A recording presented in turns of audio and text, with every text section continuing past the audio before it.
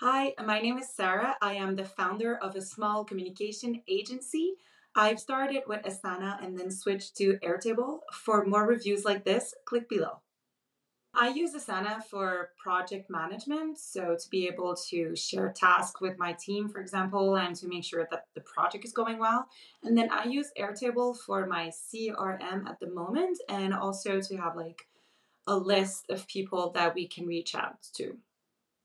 Airtable definitely has more option even in the free version. I mean, you can add like a lot of columns with different like checkboxes or like options, text, one-line text, email, phone number, etc. So it's very nice that you're able to put all of these information and then you can kind of like filter them. For example, if you just want to see like a person that lives in a certain area, then you can like activate this filter and see it. So I find that you can put a lot more information in Airtable. I find that Asana is easier. So if I have to like onboard a new team member, for example, I think Asana is the way to go.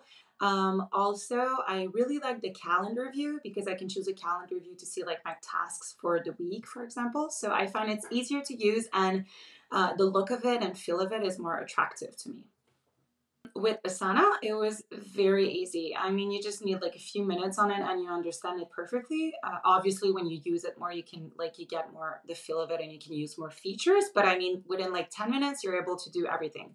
For Airtable, it's actually a client that showed me first, and I had to get like a little crash course of like all the option and how to use it. So I would say to be comfortable on Airtable, maybe like a week of using it because there are so many options, which is great, but it still make it more difficult to use than Asana.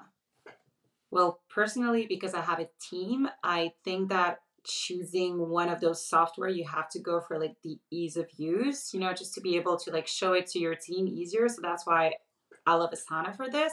But also, I think it's very great to like make sure to I don't know, have a look at all the informations you need to gather on those kind of software, and Airtable is very great for that. So ease of use, obviously, like super user friendly, and then having all the like information you can put on it. So just to consider that as well.